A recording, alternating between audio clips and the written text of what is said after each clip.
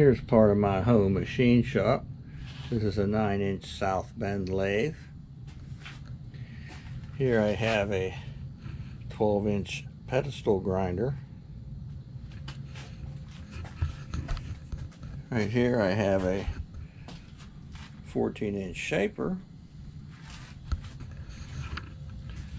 And over here I have a small Camelback drill press.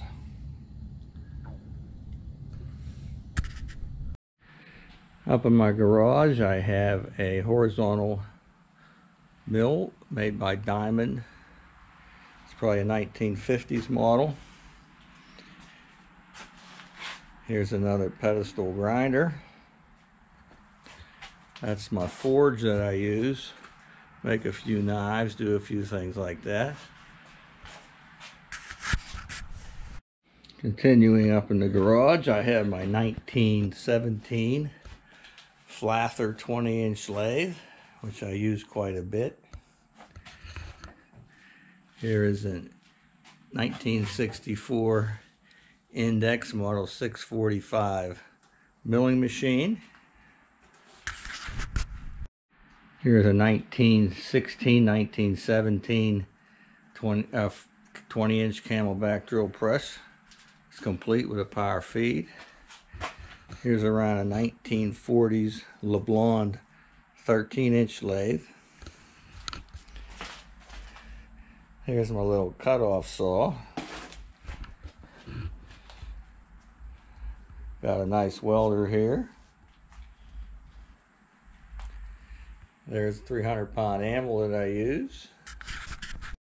Here's a couple extra chucks for the 20-inch lathe. That's a 15-inch buck, 15-inch buck.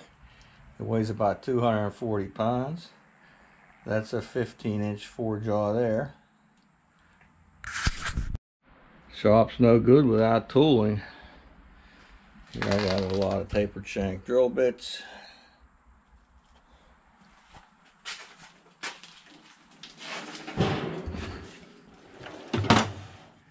End mill holders. End mills. More end mills. More end mills. Taps. Taps and die nuts. Big taps. And more taps. And plus I have all the measuring tools to go with them. Got a big bench vise. And don't forget my mechanics tools. I got snap-on box,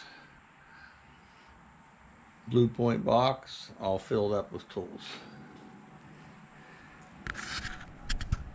Here's the best tool in the shop. I call it liquid wrench. Compressors.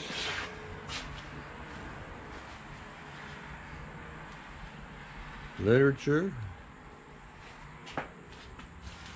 My son is tearing apart a couple welders right now. So he's got the place a mess.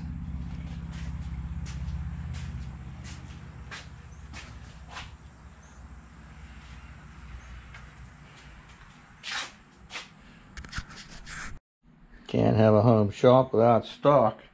Here's a small fortune in brass.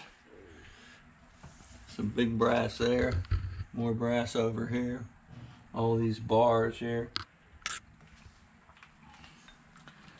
Up in my shed I must have about 1,500 pounds of stainless. Another 2,000 pounds of mild steel. Maybe 300 pounds of aluminum. But I use pieces all the time. There's about a 80-90 pound coleslaw anvil. Plenty of tooling for the small lathe. How many people have a 3-inch drill bit hanging on their wall?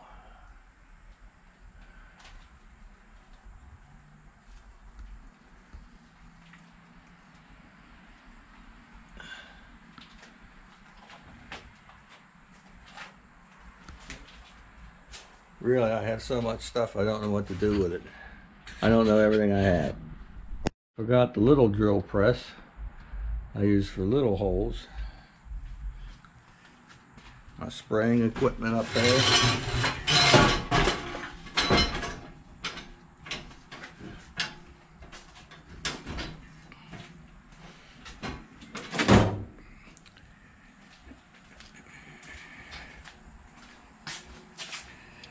Don't forget all your drawers filled with nuts and bolts too.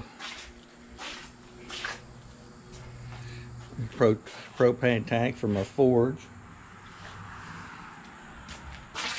And you gotta have a tire machine too. Change tires.